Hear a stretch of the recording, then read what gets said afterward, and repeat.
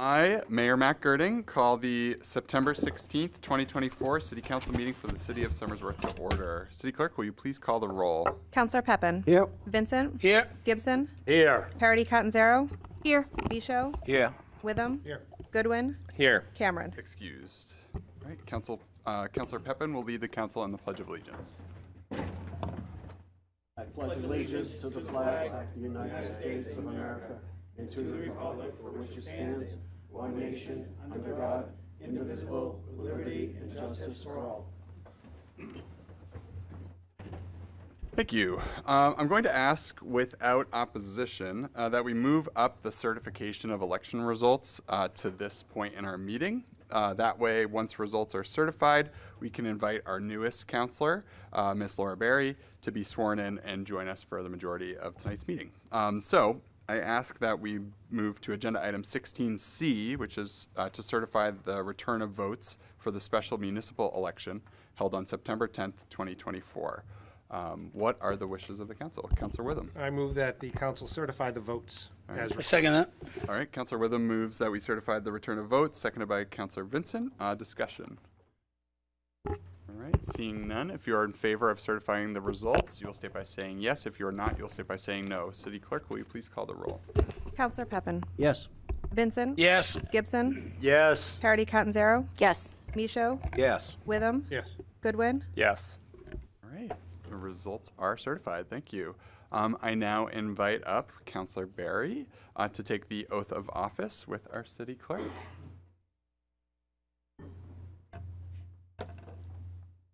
Could raise your right hand, please.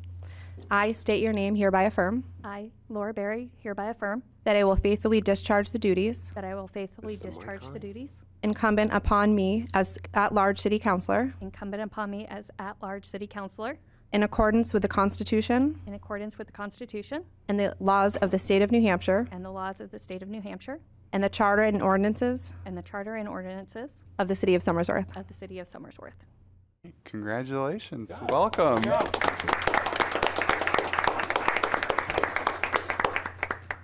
All right. Thank you so much, and congratulations and welcome. All right, that will bring us back to agenda item 3, which is the recognition of Indigenous peoples, our Native ancestral Americans. This meeting takes place on Indokina, which is the unceded traditional ancestral homeland of the Abenaki, Pennacook, and Wabanaki peoples, past and present. We acknowledge and honor with gratitude the land, waterways, living beings, and the owl in the book, the people who have stewarded Indokina throughout the generations. Item 4 on the agenda are any scheduled public hearings. We actually have 2 tonight. First up is a public hearing for Ordinance 4-25, which is a transfer between departments for fiscal year 2024-2025, which, if approved, would transfer $32,585 from capital outlay to the community support section of elected leadership within the general fund. Is there anyone who wishes to speak to Ordinance 4-25 tonight? Anyone who wishes to speak? Right. Seeing none, I will close the public hearing. Next up, we will open the public hearing for Ordinance 5-25, which is supplemental appropriation to provide funding for the Community Action Partnership of Stratford County to assist in the operation of the Home for Now shelter, which, if approved, would appropriate $17,415 from unassigned fund balance to community support. Is there anyone who wishes to speak towards Ordinance 5-25 tonight? Anyone wishing to speak to Ordinance 5-25? All right, seeing none, I will close the public hearing on Ordinance 5-25. Next up, we have item 5, which is comments by visitors. Somersworth City Council and Mayor's Office welcome all visitors and encourage you to voice your opinions and views at council meetings. In accordance with Council Rules 7-C, a time limit of 5 minutes per person shall be in effect unless the council wishes to suspend the rules. Speaker shall not enter into a debate with any person, the mayor, council members, city manager, or department heads. Is there anyone who wishes to speak tonight? Yeah, come on up. Make sure you state your name and the ward in which you live, please. Hi, my name's Ryan Powers. I live in Ward 1, and I just want to come up and introduce myself. I'm up for nomination for the Historic District Commission. Wanted to introduce myself to all of you. I moved to Somersworth about 2 years ago and started a family this year, and just trying to get more involved in my community. So just hope you can take that into consideration. Thank you. Yeah, thank you so much. Thank you. All right. Anyone else who wishes to speak tonight? All right. Seeing none, we will move on to agenda item 6, which is approval of the consent calendar. Chair will obtain a motion to approve the consent calendar, which includes the minutes of the City Council meeting held on September 3rd, 2024. Do I have a motion? Yes. Thank you. Councilor Pepin moves that the consent calendar be approved, seconded by Councilor Gibson. Question for the council is the adoption of the consent calendar. If you are in favor of the motion, you will state by saying aye. If you are opposed, you will state by saying no. All those in favor? Aye. All those opposed? All right, ayes appear to have it, ayes have it, and the consent calendar is adopted. Next up, we have comments by city councilors. Are there any comments by city councilors this evening? Yes, Councilor Witham. First off, welcome Councilor Berry. Welcome to the at-large side of the table. Looking forward to your contributions and participation. So, and Your Honor, if I could just make a request here, when you feel appropriate, if we might also consider skipping to agenda item 16, the vote regarding continued discussions with the town of Berwick regarding the emergency water connection. We do have a couple of guests from Berwick, and instead of them hanging in for our whole meeting, if we could dispense with that at some point, that would be appreciated. Absolutely. Thank you. Appreciate the update. Thank you. Other council members wishing to speak? Okay, great. Thank you. So without objection, we will jump to agenda item 16-B. No objection being made. So this is under other in our agenda. It is a vote to support continued discussions with the town of Berwick, Maine regarding the possibility of an emergency water interconnection agreement with the city of Somersworth. What are the wishes of the council? Councilor Witham. Yeah, I'd like to move that we support ongoing continued discussions regarding this matter. I'd like to second that. Councilor Witham moves for support of the discussion, seconded by Councilor Vincent. The motion before the council is to support discussions with Berwick regarding an emergency water interconnection agreement. Discussion.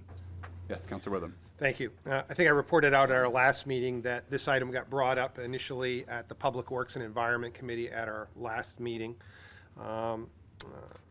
The Berwick town manager and planning director were in attendance, as they are again here this evening. We did ask them to come tonight in case other councilors had questions, so thank you for doing that, taking time out of your schedule. I think we're all aware that the town of Berwick has had on and off some water distribution interruptions for a variety of reasons, and interconnection has now surfaced again as a discussion point. It has been discussed in the past. I think the most serious discussions that this council has had around that were back during the downtown improvements project some 10 plus years ago that also included the reconstruction of the bridge over to Berwick, Maine. At that point in time, we discussed the installation of a meter valve box and infrastructure at the bridge, but for a variety of reasons, maybe part of which were cost, the town of Berwick did not move on that at that time. So the issue has sort of sat dormant for this amount of time, but again, the issues of late have brought it back up. It's our understanding in talking with the Berwick town officials, and again, they could provide more info if you wanted, is that they have come into some grant money to explore this interconnection. So that would look at the engineering.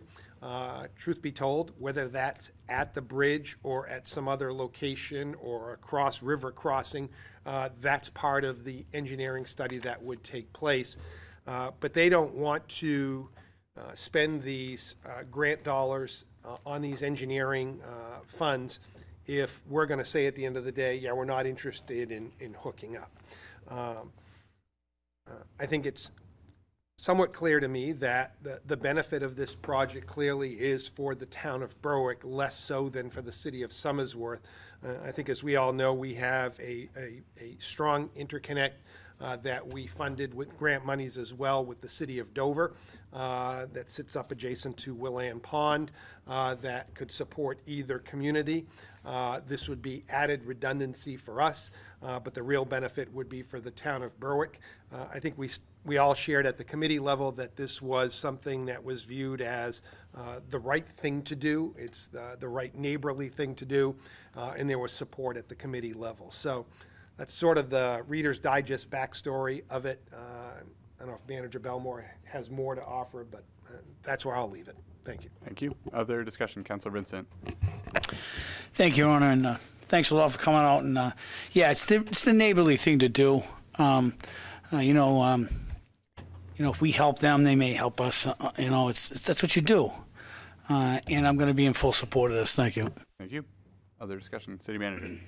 I guess the only thing I'd add is they gave us some level of assurance that there would be no cost to the city. If there was a cost, it would be de minimis, a very small amount. Thank you. Other discussion. Yes, Councilor Barry.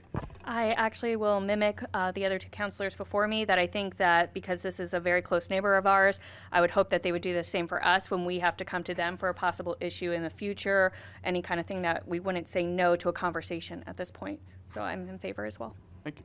Other discussion. All right, seeing none, if you are in favor of continuing the discussions, you will state by saying, or not our discussions, but discussions with the town of Berwick, sorry. You'll state by saying yes. If you are not in favor, you'll state by saying no. City Clerk, will you please call the roll? Counselor Witham. Yes. Goodwin. Yes. Barry. Yes. Pepin. Yes. Vincent. Yes. Gibson. Yes. Parity Catanzaro. Yes. Michaud. Yes. All right, discussions with town of Berwick are supported. Thank you. And thank you for being here, folks from Berwick. We really appreciate it, and your partnership as well. All right, that will bring us back to agenda item 8, which is communications. Tonight we have one communication, which is, correspondence from former City Councilor Donald Austin. City Clerk, will you please read his letter? To Mayor Girding and honorable members of the City Council, I want to congratulate Councilor Barry on her election as an at-large member of the City Council. The voters have decided to begin to move the council in a different direction, and I intend to respect their decision. I wish all of you the best as you move forward.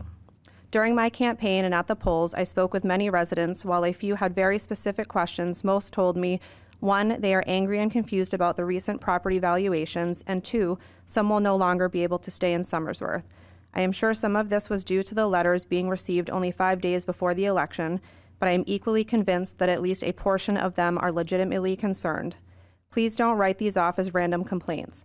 I believe this is more significant than that. It may be time to reconsider our elderly exemption limits to recognize the extraordinary hardship that our elderly residents will endure as a result of the new valuations, despite a corresponding reduction in the tax rate.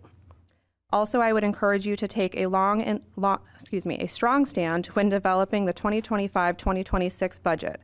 Any further increases that will impact the tax rate must be held in check to the extent possible, both for the city and the schools. Much is happening in Somersworth, and more needs to be done to ensure people know that. Many challenges still exist, and I have full confidence that you will set your priorities and address them with the best interests of the city in mind.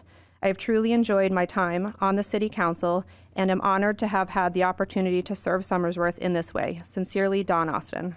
Thank you. And thank you to former Councilor Austin for his continued support of the city and all the work he's done in the past for us. I know he will certainly not be a stranger.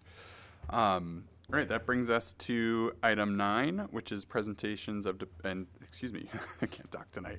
Presentations of petitions and disposal thereof by reference or otherwise. We have none. Brings us to item 10, which is the mayor's report. I would first like to welcome our newest council member, Laura Barry, who was voted in to the open position of at-large city councilor during our most recent special election, which was last Tuesday. So excited to have you join us. I know that your experience and knowledge will serve you very well, and your commitment to the city as well. So thank you for being willing to step up. Thank you for running. And I'm sure there's plenty of folks here that will have you, be there for you if you need to lean on them. Don't hesitate to reach out. I remember when I first jumped on, it seems daunting and overwhelming, but I think you'll pick it up quick. I really do. And so with the addition of Councillor Barry to the council, I'll be making a few appointments tonight just to accommodate changes. So first up, I'll be appointing Councillor Barry to fill the roles on standing committees that were vacated by Councillor Austin and by former Councillor Messier before him. So Councillor Barry will now sit as a member of Public Safety Committee, Public Works and the Environment Committee, and the Finance Committee. I will also be promoting Councillor Pepin to Vice Chair of Finance to fill the role that was left there. Councillor Barry is also appointed as a member of the Joint Commissions of the School Board and City Council, as well as the Chair of the Historic District Advisory Committee, which was a mayoral formed committee between Historic District and City Council. Also, Councillor Goodwin has requested to step down from his position as council representative on the HDC, Historic District Commission, and I'll be nominating Councillor Barry with her vast expertise in this area to fill in this role. This is up for a vote tonight by council under our nominations, appointments, and elections, so you'll see that there.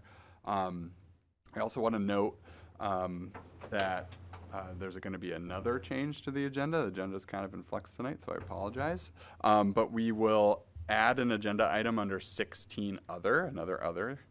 This is going to be agenda item 16 other D, which will be about setting polling hours for the November general election. So please, we will get to that when we get there, but please be ready to discuss and vote for that. It's just a state requirement that we make sure we do that in advance of that election. And I believe lastly tonight, I just wanted to talk a bit about the increase in the valuations. There was a lot of discussion online. I got a lot of phone calls. I got a lot of emails about the property assessment. And so I wanted to kind of just take a few minutes to go over my own feelings, my own knowledge and understanding of these changes, and hope that by the end I can kind of quell some of the nerves that residents may be having about the property assessment. So as was explained at the last city council meeting, much of the property in the city has increased in value between about 1.5 to 2 times from when the city conducted our last reevaluation about 5 years ago. This is in part a feature of the housing market that we kind of are living in now. Nationwide, but certainly here in the Seacoast region of New Hampshire, property values have spiked.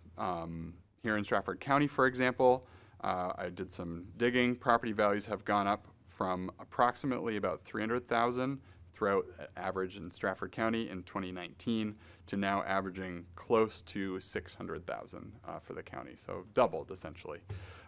These dramatic changes in property value are primarily due to supply and demand. There has just been a housing shortage. Vacancy rates here in the city are less than 0.5%, which is astoundingly low. Typically a healthy market is, I think it's like 5 to 7%, and we are way below that. And so this tightened supply means that demand becomes kind of centered around a very small number of available properties, and with fewer or less supply, as you know, basic economics would tell us, it increases demand, which increases the price of housing. This feature of the market is something that I and the City Council here in Somersworth have been keenly aware of, and we are actively working to tackle this issue to the extent that we are able.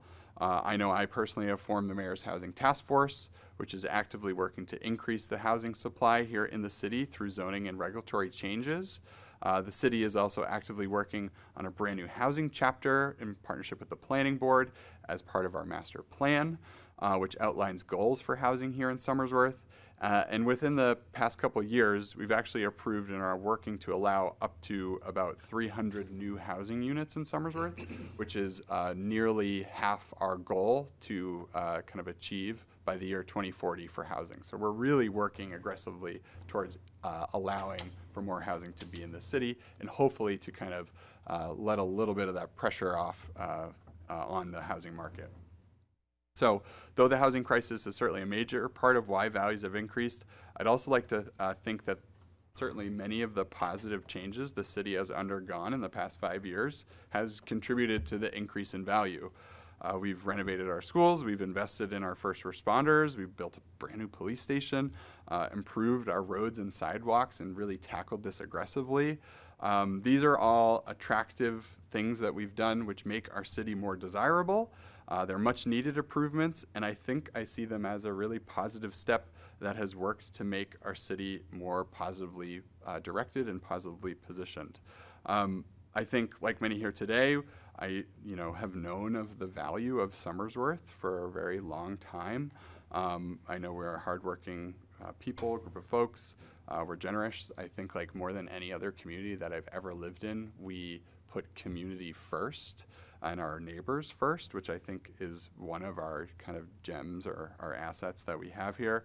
But in some sense, I'm a little impressed and relieved to see that the sense of value that I've known is actually kind of now tangible and accessible. And I know it's scary, but it's kind of putting a number on something that I think we've all been talking about and working towards for a while. And so, like, to put it more bluntly, and I know I hate this just as much as the rest of you, but we are no longer that city known as Somersworth, you guys. We've moved past that. And I'm excited for that. I'm excited for the potential. I certainly, though, do want to caution, the city council about this new potential.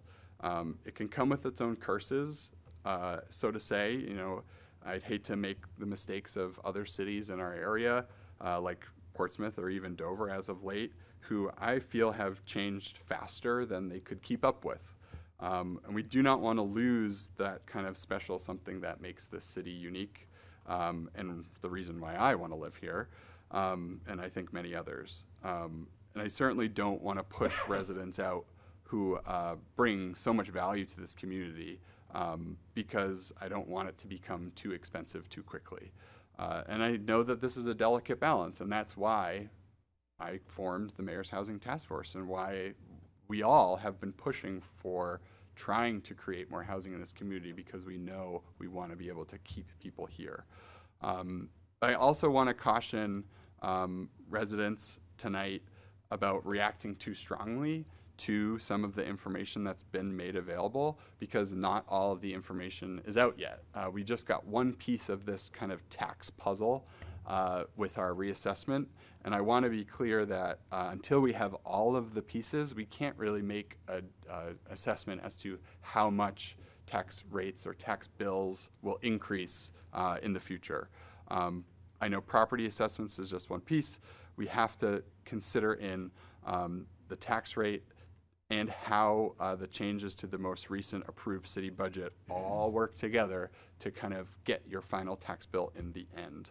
I want to remind folks that we worked on the budget back in April. Oh, I lost my place, I apologize. So yeah, in the situation that we have before us today, assessments and values on property have certainly gone up, right? Typically, when you look at assessments and values, the tax rate is almost like the balancing feature that gets you to that budget number that we passed back in April. So in this case, if assessments and values have gone up, the balancing feature in the tax rate should go down.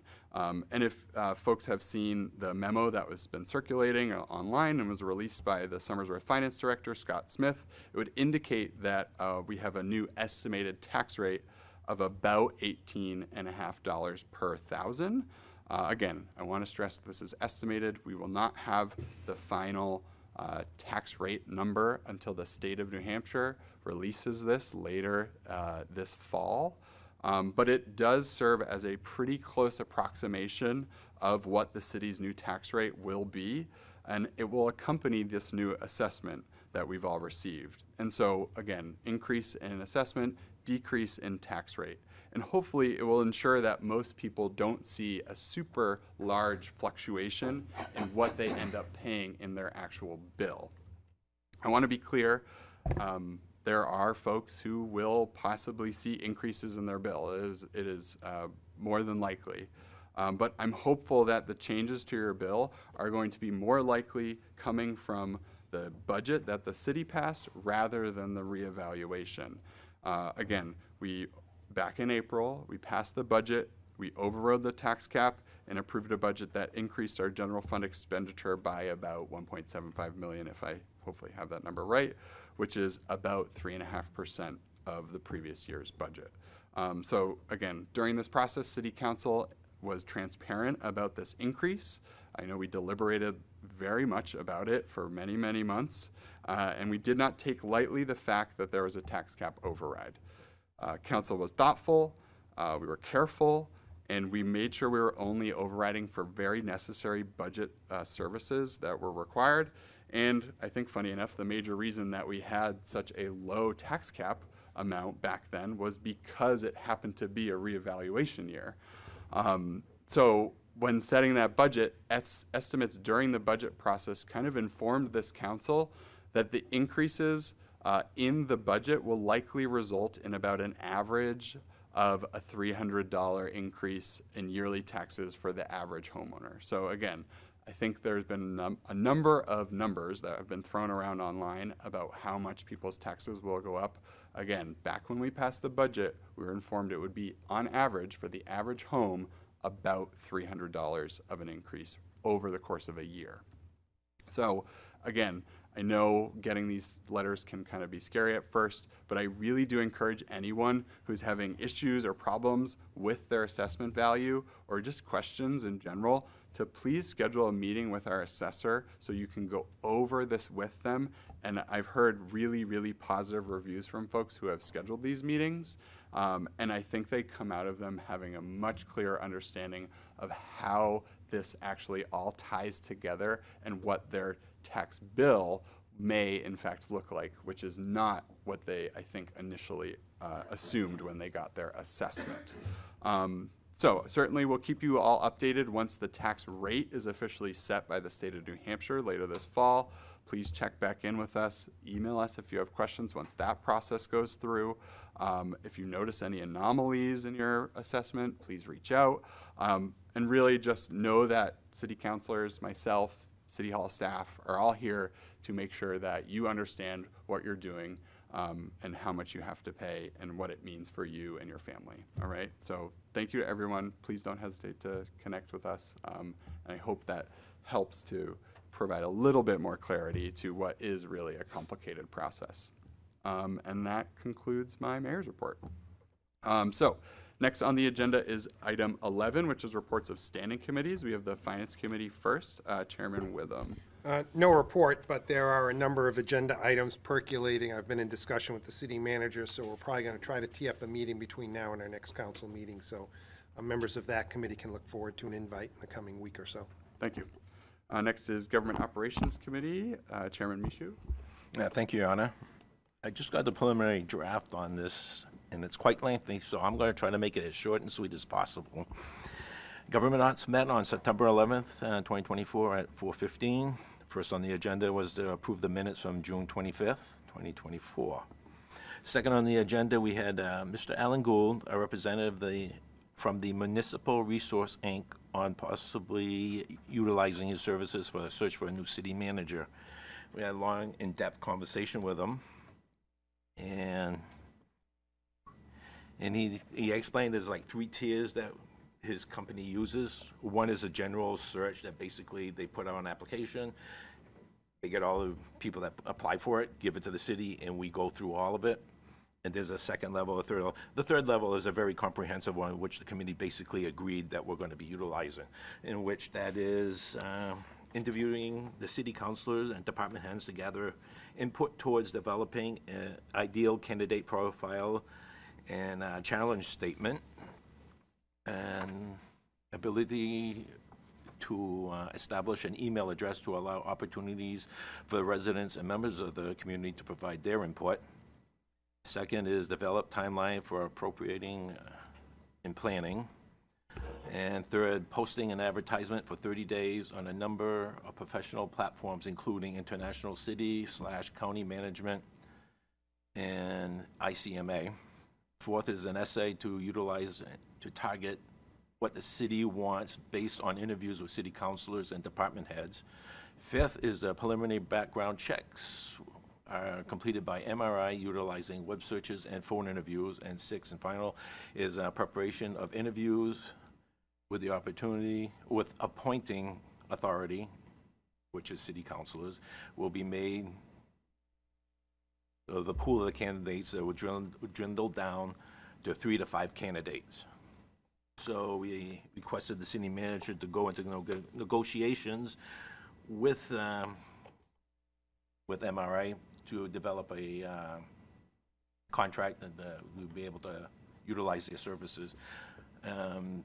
That timeline, we won't really need them. You probably won't be hearing from them basically till late winter. So it usually takes their searches anywhere from 30 to 60 days properly. So stay tuned, because they eventually will get to us and we'll start working out a process here. And next on the agenda was the Resolution 125, Council Rules and Amendment, in which we discussed that once again. We got all the feedback that all city councils had for their input, and we did then make some changes. Instead of requiring for people that are inputting to come to the meetings, we changed it to recommended. And instead of advertising it for 60 days, we're going to advertise it for 30 days.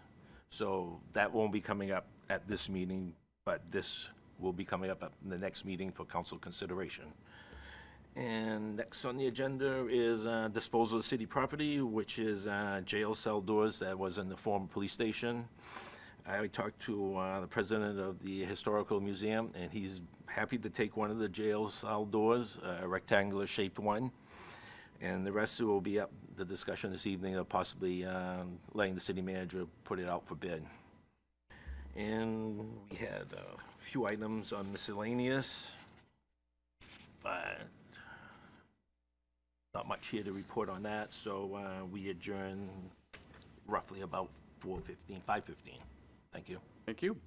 Next, Your Honor? Yes, Councilor Witham. A few questions, if I may. Sure, go for it. With regard to the city manager search. So if I understood it correctly, we have enough time to do this. We're not going to be rushed. Sounds like they don't want to start till midwinter, so. Yeah, well, we were brought in front of a committee to actually get the ball rolling, so in which we make sure that we're able to utilize these people, because they're really good in what they do. And this time here, they can also, hold off, I'll let the city manager speak. Oh, sorry. Yeah, sorry. Go ahead. Yeah, they say it's too early to advertise. They want to. They suggested advertising January, February, because people. It's just too early to get all the people in the pool. Somebody may be a finalist and get another job. So. Got it. Okay, thank you. And no, I like the approach, the third level with all of the features. Did they provide sort of a rough cost estimate between the various levels? Yes, they did. It all depends how much we utilize. Let me see. It was around 21,000. Yes. But it'll be less than that. I already have a figure. It'll be in the resolution. It's a little over 13,000. Will be in the resolution. Bargain basement. Thank you. We do have to pay for all the ads. That'll be another couple thousand or whatever. There'll be some other sundry costs associated. Thank you. All right. Next is Economic Development Committee, Chairman Goodwin. There has been no meeting, but I would note that the RFP for 1 Winter Street has elapsed the period for a response. The city did not receive a response to that RFP. So during our next Economic Development Committee meeting, we will discuss further steps or recommendations regarding that site. But other than that, no report. All right. Thank you so much. All right. Next up is Public Safety Committee, Chairman Pepin. I have nothing to report, but we do have a meeting scheduled for October 1st at 4:30 p.m. here at the City Council chambers. Thank you. Next is Public Works and the Environment Committee, Chairman Witham. No report. Thank you. And last is Recreation Committee, Vice Chair Michoud. Since Councilor Cameron is absent tonight. We have not met, Your Honor. Thank you. All right, brings us to item 12 on our agenda, which is reports of special committees. Are there any reports of special committees? All right, seeing none, we will move up to the city manager, who will deliver his manager's report. Thank you, Your Honor. Members of council, I offer the following comments this evening. I would note on unfinished business that Betsy Andrews Parker, Community Action Partnership of Stratford County CEO, is in attendance when we get to the votes. She is available to field questions if council so inclined to waive rules. Under new business, ordinance 625, regarding the amendment to the noise nuisance control ordinance chapter 13D, to authorize the city managers to grant waivers of this ordinance. Council Goodland had requested that I provide an amendment and present it to the full council for consideration. While I was developing that, Public Works and Environment had a meeting, so I brought it up to the Public Works Committee, and they voted to recommend this ordinance amendment to the full council. As usual, I recommend a public hearing be scheduled for the next meeting on Monday, October 7th. And I attached, hopefully, a red line copy of the proposed amendments.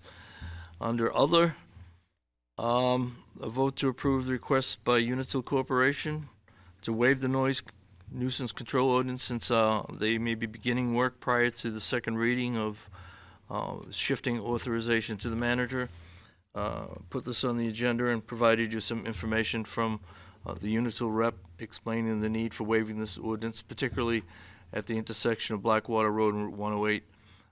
During the time period of late September through October. We didn't give exactly that time frame, but it could be a couple of weeks getting through the intersection. And I'll jump down to surplus city property without objection, as mentioned by the Government Ops Committee Chair. With their support, I'll offer to donate the attached square jail door to the museum, and the rounded jail doors will be placed on sale on GovDeals, which we've had quite a bit of success on with surplus equipment. I had no idea what the value is going to be, but I suspect there'll be some interest. Without objection. Willing Drive, Tri-City Emergency Warming Center. I did attach a memorandum from Fire Chief Matt Moore regarding a site visit that took place on September 4th with fire department staff from Dover and Rochester. Councilor Pepperin, as chair of the Public Safety Committee, had requested that an up-to-date inspection be completed, and that was done, and you have that report. Regarding the solar project, I attached a memorandum in your packet that provides an overview of recent development regarding the construction of the solar array at the Superfund landfill site by Amoresco. Action will eventually be needed by the City Council to resolve an issue with the state for this project and to move forward. Try to give just a scintilla of information for the public is we had the groundbreaking, but back in the 1970s, the city accepted a grant through the Land Water Conservation Fund folks at the state level, which is actually federal money. We did some 210,000 or so improvements to the former St. Laurent Park. Half of it was a grant, and half of it was city funds. It required the city to agree to keep that park open forever. Unbeknownst to staff, unbeknownst to myself, EPA was pushing us to, at least encouraging us, maybe not pushing, might be too strong a word, but it's certainly encouraging us that we might have to close the park unless we did some substantial investment in the soil cover, et cetera. So in 2011, the city voted to decommission the park.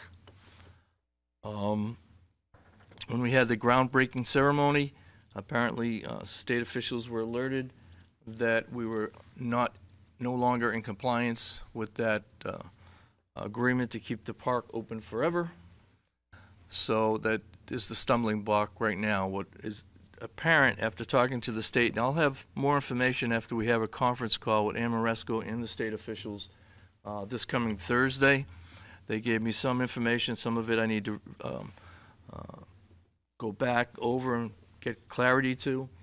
What we they do not object with the project moving forward, and they're willing. They said, at least at the Zoom meeting, that they're willing to write a letter in regards to that, provided the city promises to enter into a conversion process where we have to identify land that is not zoned recreational, either city land or purchase land, and then zone it recreational and keep that open to the public, and then we'll be in compliance and so forth. Back in the 70s and so forth, there was no requirement to place this deed restriction or this restriction on deeds. So Amoresco had completed a deed research, and they thought it was free and clear of all encumbrances. Currently, they have instituted a process where there would be a restriction on any parks that entered into this program. So I guess I gave you more of a longer version than a shorter version, but hopefully you can connect some of those dots. And I'll be, after the conference call, I'll be working through committee, most likely, to bring up some resolutions on how we move forward and identifying some land that we might be able to utilize. So it's a little more complicated than that, but hopefully folks followed along. Any questions, please reach out to me. I did provide a memorandum from Michelle Mears, our Director of Development Services, regarding a housing opportunity planning grant that, without objection, I'll authorize her to move forward on. Without objection. Invest New Hampshire Demolition Grant Awards. I did provide you copies of the grant award notices received from the New Hampshire Department of Business and Economic Affairs. Demolition grant funding awards were selected for the following projects in our city: 67 Elm Street up to $150,000, 85 Elm Street up to $200,000, and 200 Main Street up to $150,000. And that would conclude my report this evening, Your Honor, members of council. Thank you. Thank you so much. Brings us to agenda item 13, which is nominations, appointments, and elections. Under nominations, appointments, and elections, in accordance with Council Rule 17 appointments, the following are being brought forward for a vote tonight. Ryan Powers for appointment to the Historic District as an alternate member for a term of 3 years, and a mayoral nomination of Laura Berry as City Council representative to the Historic District Commission. What are the wishes of the council? Councilor Parity-Catanzaro. Move to approve both nominations. Thank you. Councilor Parity-Catanzaro moves to approve both nominees, seconded by Councilor Gibson. Question for the council is on the confirmation of Ryan Powers as an appointment to the Historic District as Commission as an alternate member, and Laura Berry as City Council representative to the Historic District Commission. Discussion. Councilor Goodwin. I just wanted to thank Mr. Powers for coming and being here. I'm available for comments if we have questions, if we had any, and letting us put a face to the name. Welcome to Somersworth. Glad that you want to participate in our city's government and on the HDC. So I'll be in support of your nomination, and I'm also excited to have Laura Berry joining us this evening as our newly seated city councilor. And given my various committee assignments, I'm also excited that she'll be able to hopefully take my seat as the council representative on the HDC. And she is certainly more qualified than I to represent the city well in that regard. Thank you. Other discussion? All right. Seeing none, if you are in favor of the motion, please state by saying aye. If you're opposed, you'll state by saying no. All in favor? Aye. All opposed? All right. Ayes appear to have it. Ayes have it. Nominees have been confirmed. All right. Next up is item 14, which is items that have been laid upon the table. We have none tonight. Brings us to item 15, which is unfinished business. First up, we have Ordinance 4-25. The chair will recognize the clerk for a second reading on Ordinance 4-25, which is transfer between departments for fiscal year 2024-2025, which, if approved, would transfer $32,585 from capital outlay to the community support section of elected leadership within the general fund. City Clerk. Ordinance number 425, transfer between departments for fiscal year 2024-2025. Thank you. Ordinance 4-25 having been read a first and now second time is open to further amendments. All right, seeing no amendments, I will look for a motion on Ordinance 4-25. Councilor Witham. Move for its adoption. Councilor Witham moves for the adoption of Ordinance 4-25, seconded by Councilor Goodwin. Motion for the council is on the adoption of Ordinance 4-25. Discussion. All right, seeing none, if you are in favor of the adoption of Ordinance 4-25, you'll state by saying yes. If you are not, you'll state by saying no. City Clerk, will you please call the roll? Councilor Witham. Yes. Goodwin. Yes. Barry. Yes. Pepin. Yes. Vincent. Yes. Gibson. Yes. Parity-Catanzaro. Yes. Michaud. Yes. All right, Ordinance 4-25 has been adopted. Chair recognizes the clerk for a second reading on ordinance 5-25, supplemental appropriation to provide funding to the Community Action Partnership of Stratford County to assist in the operation of the Home for Now shelter, which, if approved, would appropriate $17,415 from unassigned fund balance to community support. City Clerk. Ordinance number 525, supplemental appropriation to provide funding to the Community Action Partnership of Stratford County to assist in the operation of the Home for Now shelter. Thank you. Ordinance 5-25 having been read a first and now second time is open to further amendment. Seeing no amendment, I will look for a motion on ordinance 5-25. Councilor Witham. Move for its adoption. Councilor Witham moves for the adoption of ordinance 5-25, seconded by Councilor Goodwin. Motion for the council is on the adoption of ordinance 5-25. Discussion. Okay. Oh, yeah, Councilor Vincent. Thank you, Your Honor. So as a state representative, I reached out. I tried to talk to the state in regards to this. I tried to use everything in my powers to do what I could, but it just goes to show me that I have no powers, apparently.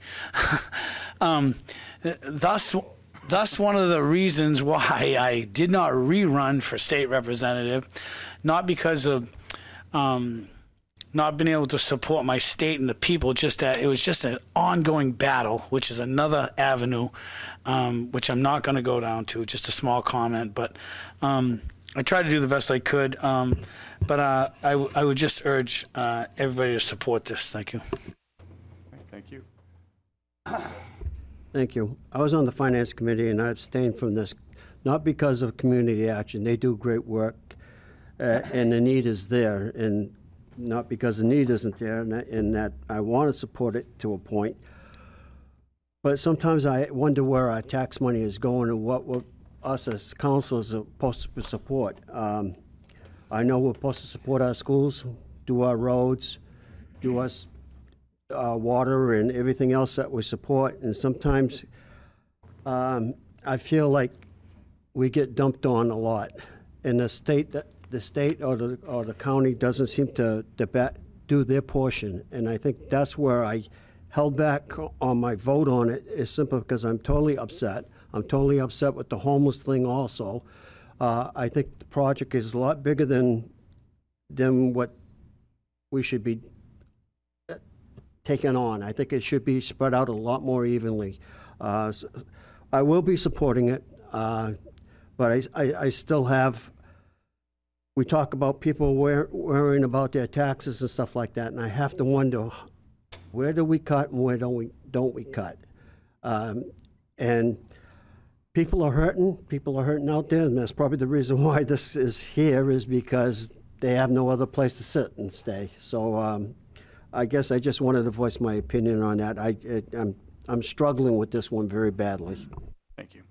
Other discussion, Councilor Witham. Thank you. I certainly can appreciate Councilor Pepin's frustration. I think it's one that's shared by perhaps all of us here. The issues are frustrating. They're challenging. And certainly the support that we get at the local level to help with some of these frustrating and challenging issues is slim to none from our partners at the state. I hesitate to use the word partners because they don't partner with us on much of anything. I will support this. This is, quite frankly, the right thing to do. It's a one-time ask, and it's going to have meaningful impact. This is a programmatic shelter, so it's not simply just a Band-Aid. This is going to have an impact. Is it going to be as far-reaching as it needs to be? Heck no, right? This is a much bigger issue than this will solve, but it's a little piece, and that helps. And again, if they were asking for ongoing funding to support this, that's a more challenging conversation. I would agree, Councilor Pepin. It's not one-time money that can have impact. I can jump both feet in on this. Thank you. Thank you. Other discussion? Councilor Brady Catanzaro. Yes, thank you. I couldn't agree more when it comes to the support that we could get more from our county and state. And this also, to me, dovetails with the reevaluation conversation, the tax conversation, and I'm never going to miss an opportunity to point out that it's not like the state's just sitting on a bunch of money that they're not giving us. The state of New Hampshire has this antiquated tax system that very few states have to deal with, where we have no broad-based income, no broad-based sales tax, income tax, tax on marijuana. There's all sorts of revenue streams that we just don't have here in New Hampshire. And that makes it really, really hard because we have very important things that we have to fund, like our schools, like our public safety, et cetera. And it all comes down to property taxes, which really creates this terrible system. But I wonder if, since Betsy Andrews Parker is here, if we can, do I need to suspend the rules? I'd love to ask her a question. Without objection, I don't know if we need a vote necessarily, but Awesome. okay, thank you. Come on up, if you don't mind.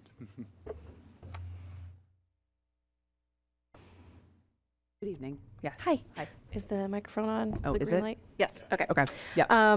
Yeah, I'm curious. Just could you share with us a little bit about the gap that this shelter is providing? I know that in Somersworth, we currently don't have a shelter that provides something like this. So, can you speak to specifically what this facility will do for people, including those in Somersworth? Right. So the focus of this shelter is families and children. You've heard me talk before, there's a huge need for single men, but there's actually a large need for families. I did just confirm before I came here tonight, we've actually moved 3 Somersworth families out of hotels, long-term hotels. One client we moved into permanent housing over with one of our senior housing, and 2 families have been moved into our shelter working. We made a decision for our 6 open rooms to rotate through the cities, so you've had your fill. We did have 2 Somersworth families not show up, so now they're back on the back of the list. I don't know what's going to happen with human resources. We did also get approved by the city of Rochester to expand our winter capacity, so we're looking at using the basement to put in anywhere from 12 to 14 more families that come. So on a Friday afternoon, as people are presenting and they can't go to the warming shelter, or if that's not open, or there's no hotels, that we can put them in temporarily for that. And we did also get approval to expand the shelter.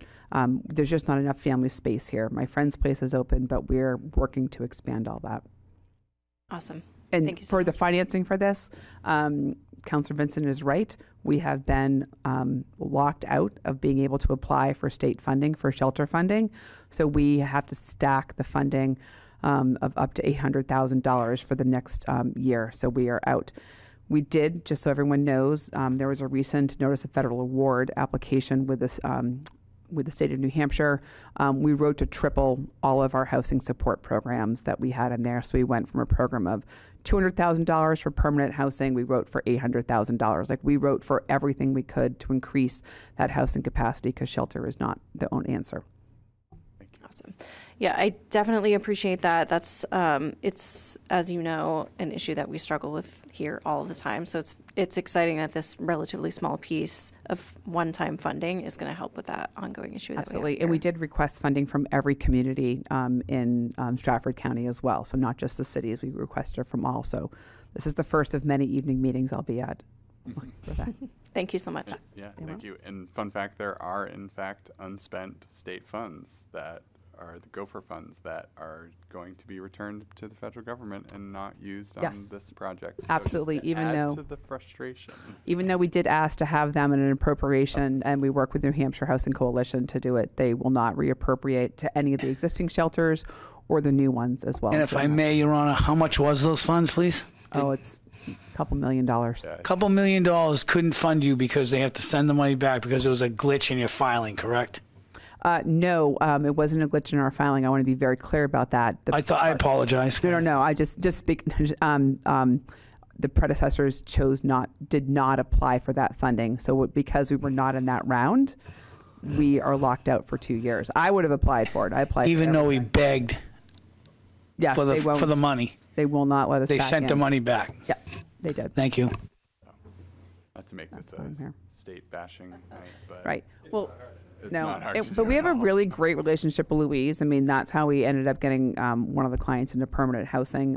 We do coordinate a community care team meeting 3 mornings a week with all of our providers. We look at the people who are most at risk and pull them in. This has been a real big effort of all the providers in the area getting ready for the wintertime. So. I appreciate it. Yes, Councilor Barry. Can you give a little insight for me on if this didn't go through, how many families are being displaced that you, even if you got this funding, how many families and children are not getting relief right now? Right. So I mean, we had a wait list of 15 that had already had interest, but we have phone calls every single day, and then we also work with Crossroads of trying to transfer some of the families from our area and trying to swap families. So anyone that comes from Portsmouth and they have our families, we swap them back out. So that's it. We just it's a long list, and particularly before school started, we try to get them in. So right now, our families are residing in Farmington and Rochester, is where most of our families are residing in long-term housing. All right, thank you. I can get you a better number of the wait list if you would like, Councilor Barry. Yes, I would, please. Yep. Thank you. Other questions for Ms. Betsy Andrews Parker? Will we have her? All right. Thank you. Right, Really, thank you. Thank you for being here. Yeah. All right. And other discussion before we move on to our vote? All right. Seeing none, if you are in favor of the adoption of Ordinance 5-25, you'll state by saying yes. If you are not, you'll state by saying no. City Clerk, will you please call the roll? Counselor Witham. Yes. Goodwin. Yes. Barry. Yes. Pepin. Yes. Vincent. Yes. Gibson. Yes. Parity Catanzaro. Yes. Michaud. Yes. All right. Ordinance 5-25 has been adopted. All right. Brings us to resolutions tonight. Again, we'll move past resolution 1-25 because as we heard, it still remains in committee.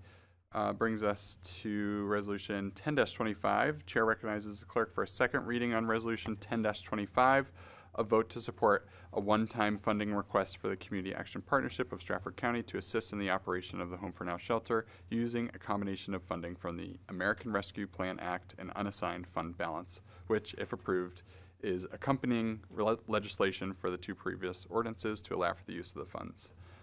City Clerk, will you please do the second reading? Resolution number 1025, a vote to support a one-time funding request of the Community Action Partnership of Stratford County to assist in the operation of the Home for Now shelter using a combination of funding from the American Rescue Plan Act and unassigned fund balance. Thank you. Resolution 10-25 has been read a first and now second time, is open to further amendments. Seeing no amendments, I will look for a motion on resolution 10-25. Councilor Witham. Move for its adoption. Councilor Witham moves the adoption of resolution 10-25, seconded by Councilor Parity Catanzaro. Motion before the council is on the adoption of resolution 10-25. Discussion. Seeing none, we will. If you are in favor of the adoption of resolution 10-25, you'll state by saying yes. If you are not, you'll state by saying no. City Clerk, will you please call the roll? Counselor Witham. Yes. Goodwin. Yes. Barry. Yes. Pepin. Yes. Vincent. Yes. Gibson. Yes. Parity Catanzaro. Yes. Michaud. Yes. All right, resolution 10-25 has been adopted. Brings us to agenda item 16, which is new business under ordinances. First up, we have our first reading on ordinance 6-25. Chair recognizes the clerk for a first reading on ordinance 6-25 to amend chapter 13D, noise/nuisance control, section 13D4, exclusions and exemptions, to add section 13D4C, waivers to authorize the city manager to grant waivers of this ordinance. City Clerk. Ordinance number 625, to amend Chapter 13D, Noise Nuisance Controls, Section 13D4, Exclusions and Exemptions, to add Section 13D4C, waivers to authorize the city manager to grant waivers of this ordinance. September 16th, 2024. The City of Somersworth ordains that the ordinances of the City of Somersworth as amended be further amended as follows. Amend Chapter 13D, Noise Nuisance Control, Section 13D4, Exclusions and Exemptions by adding the following. Section 13D4, Exclusions and Exemptions. C. Waivers. The city manager is authorized to grant a waiver of any section of this ordinance that pertains to both public and private construction activities as necessary and deemed to be in the best interests of the city. Waiver requests are required to be submitted in writing and should provide as much detail as possible to include applicant, description of the work to be performed, its location and proposed schedule, specific request as to associated noises, and associated equipment involved, length of waiver request, and rationale need for any temporary relief from the ordinance prohibitions. All waivers are required to be submitted 30 days in advance to the city manager's office. The city manager may waive the submittal timeline in their sole discretion based on any extenuating circumstances or emergency need. This ordinance shall take effect upon passage. Sponsored by Councilors Paul Goodwin, David A. Witham, Kenneth S. Vinson, Martin Pepin, Donald Austin, approved city attorney. Thank you. Ordinance 6-25, having been read a first time, will remain in first reading until the next regularly scheduled meeting, at which time we will have a public hearing. That brings us to other under new business. We've already done B and C, so congrats everyone. We'll start with A, which is a council vote to approve the request by Unitil Corporations of Portsmouth, New Hampshire regarding waivers of Chapter 13D, noise nuisance control, to allow extended work hours for gas main installation during the hours of 8 a.m. to 7 p.m. at the intersection of Blackwater Road and Route 108 during the time period of late September through October. What are the wishes of the council? Councilor Goodwin. To adopt the resolution. Or to grant the waiver? Grant the waiver, Yeah. excuse Councilor me, yes. Goodwin moves to grant the waiver, seconded by Councilor Parity Catanzaro. Motion for the council is to waive Chapter 13D for Unitil Corporation. Discussion. Councilor Witham. With a fair amount of hesitancy, I will support this. I have come to witness some of the work of Unitil in our community, and it varies from being good to extremely poor. I think this will benefit our residents in terms of helping with traffic flow, but my concern is with the vendor, in this case Unitil. I'll support this because it helps our residents, not because it helps Unitil, and I'll offer more comment on them and other utilities during my closing comments. Thank you. Thank you. Other discussion. Councilor Vincent. Thank you, Your Honor. And I know this is in regards to the noise ordinance, but I'm going to go off of Councilor Witham's comments. Their work is terrible. I'm sorry. The divots in the road are not up to par, so to speak. We spend millions of dollars, hundreds of thousands of dollars on these roads, and they come in and they carve it out. And we're kind of caught because we have to, we really should play good with them because, you know, that's a service to the people to reduce rate from propane to natural gas and so forth. And I understand it's the noise ordinance, so I'm not going to continue, but yeah, I'm not happy with it either. Thank you. Councilor Goodwin. If I may, I would appreciate the city manager just speaking to this briefly to ensure that staff is in agreement with the recommendation to provide this waiver at the hours requested. City manager. If I'm incorrect, I'd ask that Director Babinski, he spoke directly to Unitil, I believe. I believe we support it for those hours. Thank you. Other discussion? Okay. Seeing none, if you are in favor of granting the waiver, you will state by saying yes. If you are not, you will state by saying no. City Clerk, will you please call the roll? Councilor Goodwin. Yes. Barry. Yes. Pepin. Yes. Vincent. Yes. Gibson. Yes. Parity Catanzaro. Yes. Michaud. Yes. Witham. Yes. All right. The waiver is granted. Thank you. We will jump to our D under this. This was a newly added item, just as a reminder. This is a vote to set polling hours for the November general election required by the state of New Hampshire. What are the wishes of the council? Councilor Parity Catanzaro. If I have a question, do I need to make a Yeah, motion? point of order is fine. Yeah, go ahead. Yeah. So my point of order is this, did I hear you say that this is time sensitive enough that we could not do this at the next meeting? Correct. Okay. Oh, your mic is off, I believe. Oh, thanks. Yes, the question was that this is required by the state, that we have to do it now as opposed to the next meeting. I was a little bit disappointed that we didn't have it in the packet just because it's nice to be able to have people have a chance to come out and weigh on this. However, we do this, you know, several times every election year. I would be in favor of, just for consistency's sake, keeping it 7 to 7.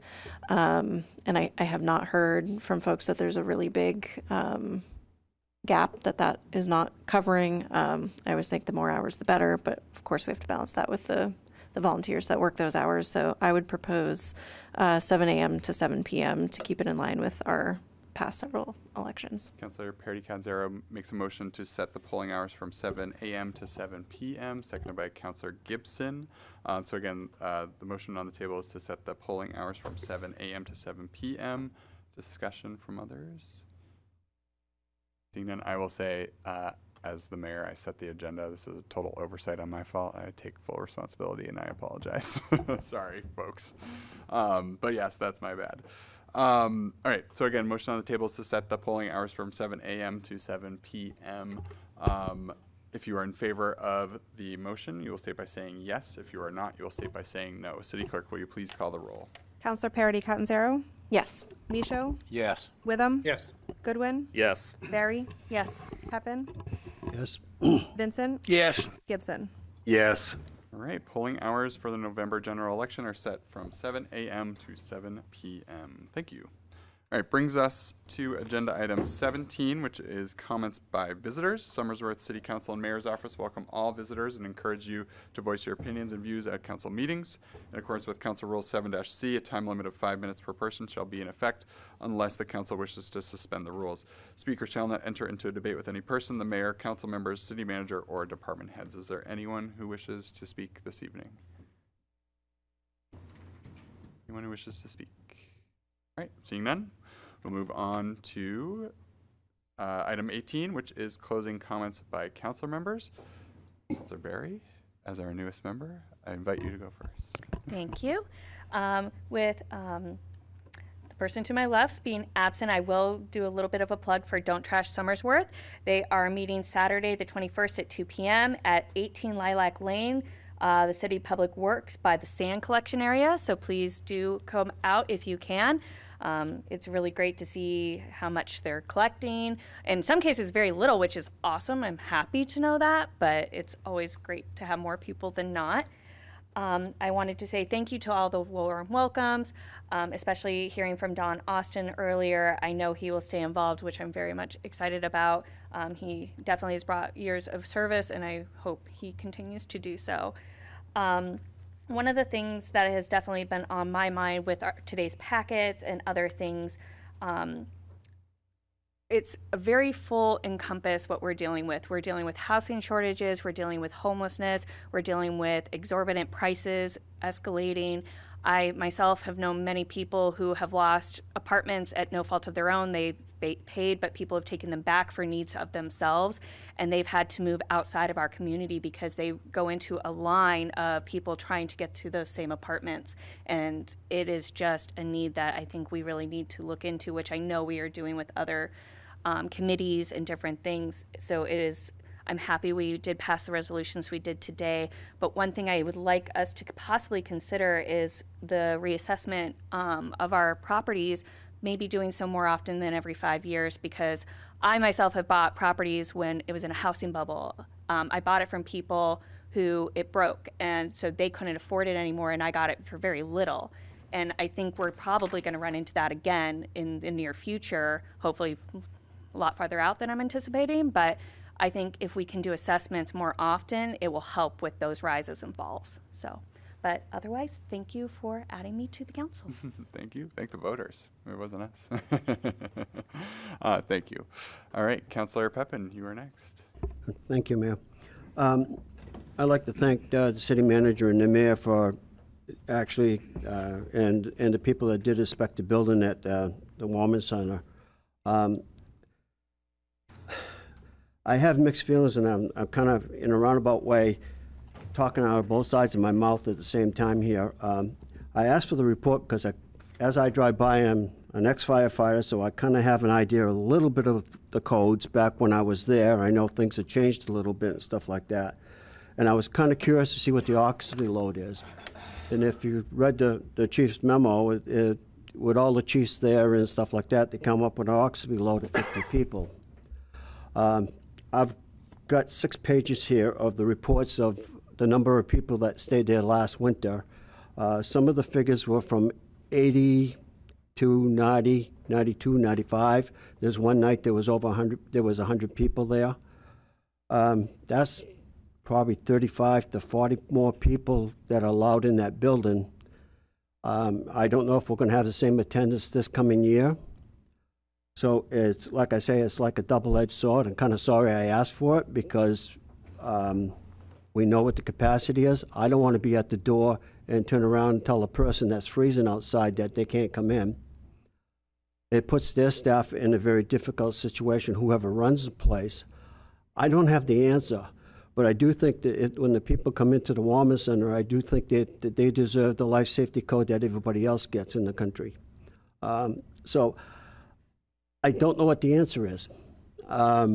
Like I say, in one part of me, it kind of scared me because I drove by and I'm saying, man, when I read the report one time and it said 100 people, I know that had to be overpacked. And what do you do? I really don't have the answer on that at all. But it does scare me that we packed it one night by over 50% of what the occupancy load is. That's scary. I think we do have an obligation. We have an obligation possibly to try to find some way of dealing with it. I've heard that this is supposed to be temporary. I understand that cities do have the right to go over certain boundaries because of emergencies. But this has been, last year it was almost a nightly occurrence. It is an emergency. So I don't know what the answer is, but I do think it's a problem that someone has to address down the road. I keep hearing, like I said, only one more year, only one more year. I just don't know what the answer is on it. So I just wanted to put my opinions in on it. So that's it for tonight. Thank you. Thank you. Councilor Vincent. Thank you, Your Honor. A couple of quick things. As far as the reval goes, reassessment, I did have a really good meeting with the city manager and Scott Smith, explanations of this type of process. And I think next time, and I understand what the definition was when I asked them, we should have accompanied the new assessment with some type of letter. You know, why didn't we get a letter? It caused mass hysteria, you know. People are freaked out in some ways about their reval and their reassessment. And I understand why, because we don't know what that number is with the tax, what it's going to do to the actual tax rate. So they try not to put it in because they don't want to be wrong. But I think something to keep people intact, so to speak, the citizens of Somersworth, just to keep them well informed. Maybe some type of letter should have went out. We're learning as we go, so to speak, I guess. Another thing is, this is something for Public Works. I sit on it, and I'd like to see it put on the next agenda. Is, you know, I drive over to the Public Works building, and we have those lovely dumpsters over there. And then so some of them are on the pavement, and some of them are not. You have to drive your vehicle off the pavement onto dirt. Maybe we can do a little fix up on that, you know, not spend millions, but spend a little money to dress that area up, because what's happening is when the vehicles drive off the edge, they're cracking the pavement. And it's just, I don't know, we have such a great looking city, and we're such we're well on our way, I'm trying to say. I'd just like to see maybe we can address that a little bit, you know. Do I mean pour concrete pads? I don't know. Maybe that might not be the answer, but maybe that's not a bad idea. But just kind of make it look a little better than what it is. I understand it's recycling, but I just think it looks trashy. Get that? Thank you. Thank you. Councilor Gibson, you are next. I understand the concerns that people have with the reassessment. After our little talk at the last meeting, I was not really looking forward to seeing that letter, and the letter just confirmed my fears. So, but it's a reality of life in the Seacoast. the scary aspect of it is, and we've seen this too many times in the past, is there are people in for a rude awakening somewhere down the road because these price levels can't be supported in this area.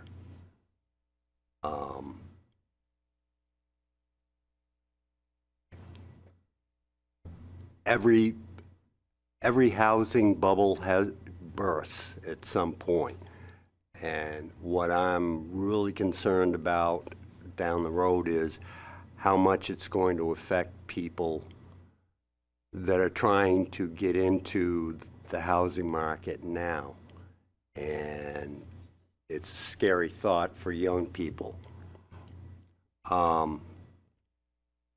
As to the homelessness and the need for shelter, I think the cities need to get together and come up with a plan to approach this, because piecemealing it constantly is not going to work. And unfortunately, the state is not going to step up to the plate on this. Unless we have a tidal change with this election, it's going to be the same old routine with the state not providing necessary funding for things that should be their responsibility. It's not a Somersworth problem, it's not a Lee problem, it's not a Rochester problem. It's a statewide problem, and it needs to be addressed as a statewide solution. And I don't know what the old men up in Concord think of it, but they maybe ought to spend a night on the street and see what that feels like. Maybe they might feel a little better about doing something. And thank you to all the people that voted in the primary election. It's important that in primaries that you get out there and vote, because that's what sets up the general election. I'm really not looking forward to this general election. But anyways, and one thing I would say to our state representatives is I would really like them to see seriously considering going to nonpartisan primaries. We pay for the primary elections. We have to deal with what that involves as far as providing people to staff them. So why are we letting the parties dictate how we go about picking the people to represent us? It shouldn't be that way. The states that have gone to nonpartisan primaries have seen the huge gap between the two sides start to narrow because of the way that they do it. And that's what we need in this country, is find a way to narrow the gap between the two extremes. And that is the easiest, most direct way to do it. And that's my spiel for tonight. Thank you. I appreciate it. Councilor Parody-Catanzaro. Yes, thank you. Welcome, Laura Berry. Congratulations, Counselor. It's great to have you here, and I look forward to working with you. I want to echo what you said about the reassessments, and I wonder if the city manager and staff could let us know with some rough figures, maybe at the next meeting or soon, what it would look like cost-wise to do reevaluations every 2 years, every 3 years. You know, are there ballpark figures? I did understand at the reassessment presentation last time that it would cost us more to do it more frequently, but it may very well be worth it. So just be curious to see what that cost is. And in terms of action there, I don't know, Mr. Mayor, afterwards, if that needs to be referred to a specific committee to just sort of talk out what that would look like and whether it is an appropriate thing for us to look at. also don't know if that's would require an entire charter review or if that's just in the ordinances. But again, just I think it is definitely something to look into. The other thing is I wanted to, I was very excited to see today in the news that one of our Somersworth students was named a Student of the Week, Abby Lambert, and I was just reading about her bio in Foster's. She was named a Student of the Week, and it sounds like she just is an incredible, well-rounded student, president of the class, etc. And I just want to say it's really wonderful to see our students making regional news and setting such a good example. That concludes my comments for this evening. Thanks. Thank you. Councilor Michoud, you are next. Thank you, Anna. I just want to welcome Councilor Barry, the City Council. And also I want to invite the residents of the city of Somersworth to go out and check out Cafe Anatolia. They had a soft opening today, and their hours are from 7 a.m. to 2 p.m. And do not get confused. It's not Anatolia, the restaurant on Main Street, but this is Cafe Anatolia up on High Street, right next door to City Hall. So I encourage the residents to go out and support our newest business. Thank you. Can't wait. Oh my gosh. Next up is Councilor Witham. Thank you. So we hear in schools about bullying. It's a terrible thing. It sometimes is not dealt with quickly enough or aggressively enough. So with that, I want to try to quickly and aggressively deal with bullying that's occurring at the city level from our, again, I use the word loosely, our partner utilities. So bear with me. I'm going to go on a little bit of a tour. So we spoke about Unitil, so why don't I start with them? Recently, Unitil did some gas line work on High Street between Franklin and roughly Garden Street. I appreciate them upgrading the gas line utilities. I appreciate them tackling that stretch of road because we're looking to do the sidewalk there and then the whole road, so getting that portion of utility work out of the way makes sense. But we're not going to be paving that road for another year plus, so they endeavored to patch the road. One could argue about the quality of the patch. Councilor Vincent, it's better than some of their patches, I would argue. However, they left the road an absolute mess. Along the curb line was hot top and gravel, and importantly, the sidewalk, which was our brand new sidewalk, even tonight, is still littered with lots of gravel, hot top debris, stains. It's poorly, the site was not well managed. It does appear that a sweeper made a pass along the curb edge today, and I don't know if that was done by Unitil or if our staff did it, and that's helped a little bit. But I suggest that we call on the maintenance bond that they had to post to do that work. If we need to, hire a subcontractor to hand sweep the sidewalk, to re-sweep the road because they didn't go far enough. There's a catch basin at Garden that's filled with gravel still, and to repaint the fog line that we just repainted not a month or two ago. So not happy with Unitil there. And why do they do this? Because they can. They're bullying us, right?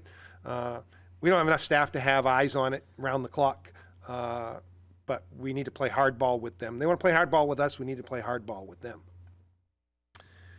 Let me go next to Eversource. I think as I've shared before, Eversource acquired all of the utility poles in the community that they didn't already own. In fact, most of the poles in the community prior to their takeover of them were owned by Consolidated. Eversource has since taken over all of the utility poles. So the good news there is that we're dealing with one bully and not two. Eversource, to their credit, wants to improve the electrical infrastructure in the community, so they've embarked upon testing all of the utility poles for their soundness. And they've identified, I believe, somewhere around 100 plus utility poles that need to be replaced in the city. They are supposed to apply for a trenching permit, because that huge hole they dig in the ground is a trench, through our Public Works staff. That trench permit triggers identification of water lines and sewer lines, drain lines, dig safe permitting, if you will. And that has been done to some degree. But all of a sudden, their subcontractor, the Eversource subcontractor, I don't know if they got ahead of themselves, they didn't like the arduous process, but they have now just decided to start putting in utility poles at random. And the ones that are of most concern are the ones on city sidewalks. Drive around the community. 345 High Street was my first example where the sidewalk is 5 feet wide. Well, now it's maybe 3 because they put it in the sidewalk behind the other utility pole. If you take a ride up Green Street, not far from the new apartments that are being built, you'll find that they have put them in the sidewalk there. And have displaced the granite curbing as a result. And here's one for you. They leave all of the debris, all of the stuff that comes out of the hole on the sidewalk. There isn't a traffic cone, a barricade. And we know full well if someone trips over this construction debris, they're not going to sue Eversource. They're not going to sue their subcontractor. They're going to sue the city of Somersworth. What's going on here? Again, I'm not blaming our staff. It's hard to have eyes on things that we don't know that they're doing. But that is unacceptable. Indigo Hill Road now has like 4 or 5 telephone poles in the middle of the sidewalk that we fought for years to get them out of the sidewalk, if you remember. So the problem is pervasive, and all it is Eversource being a bully, right? So we need to push back here. In your honor, between now and the next meeting, I'll be drafting a letter that I'll run by city staff to make sure my data is accurate, to send to both Unitil and to Eversource, stating our displeasure that I'd like the council to vote on. And I would further like to copy the Public Utilities Commission on this letter. And furthermore, request that a representative from both attend the next Public Works and Environment meeting and speak about their what they're going to do to stop being a bully. So I'll leave those two there. I'll call out one other bully, and that is the State of New Hampshire Department of Transportation. Why do I call them a bully? Well, we know that we want to replace the water line on Main Street from Indigo Hill Road to the Rollinsford line. However, when you get to Netto Street, the segment between Netto Street and the Rollinsford line, that's actually state-maintained roadway. They recently repaved it last week. State of New Hampshire will not allow us to replace the water line in kind. They want us to put it off to the side of the road, which is land that we don't own, and would require purchase of land, it would require easements, it would require wetlands issues. So, as you know, this body voted to not proceed with that portion of the project. So we will proceed with the replacement of the water line from Indigo Hill Road to Netto Street, and then leave the old water line under their road, which breaks over and over again because they won't allow us to dig in their roadway. Yet, when they do work on their roadways here in our community, like today, they wanted to repave Green Street. Well, they did repave Green Street, or at least started. They didn't have the courtesy to notify us of this. And it bollocksed up traffic for Idlehurst Elementary School. And again, our staff had no knowledge of it.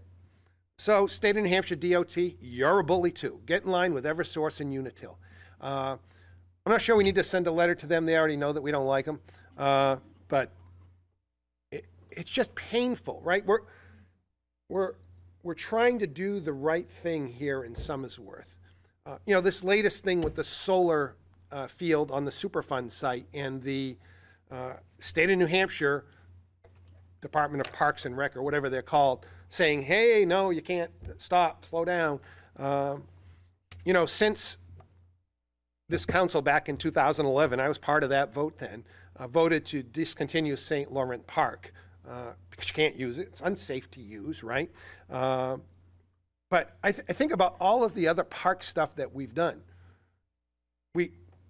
Although it wasn't like directly connected, we purchased Millennium Park from the General Electric Employees Association, knowing that St. Laurent Park was no longer usable. It had fallen into a state of disrepair. I wonder if that counts, right? Or the hundreds of thousands of dollars we put into all of our parks, right? So I find it disingenuous that we haven't tried to do our part, right?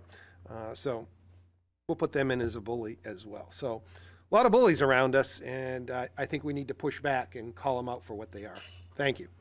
Thank you. Next up, Councillor Goodwin. Thank you, Your Honor. While that's top of mind, I guess I would maybe add to the term bully or use a different word, which is incompetence, because when those who are in power are incompetent, it has implications, and those implications, those that do not have the power or authority to change are harmed by them. So I would think that's actually a worse term, really. They're showing their incompetence. I wanted to thank Councillor Austin for his service, former Councillor Austin for his service, and welcome Laura Berry to the council. I'm very excited to be serving with you and working with you, so welcome. On the assessments, I can't say, as someone who's recently bought a home in Somersworth, that I was surprised. As someone that works in real estate development, that has studied housing economics, land economics, I'm also not surprised. This is a symptom of the housing crisis that we are in. We need more housing. And particularly, we're learning we need more affordable housing so that legacy members of our working class community can afford to live here, and their children can afford to live here, and they can age in place here. But in order to achieve that in a market-based economy, we need to plan and work closely with our housing authority, the Somersworth Housing Authority, to plan and build affordable housing. This is a conversation that the Mayor's Housing Task Force is having. This is mentioned, affordable housing is mentioned in the housing chapter that was recently adopted. But I just want to be very explicit that affordable housing is not built without subsidy, and we need to be mindful about where that comes from, and we need to put our money where our mouth is, because it will not happen without work. The prices will most likely continue to rise, and people that have the least means will be affected and pushed out, and then we will be the incompetent bully. So I just want to make sure that that's very clear. These conversations are happening. Things are not going to happen overnight. There's a planning process that needs to occur, and a lot of work around housing efforts like that.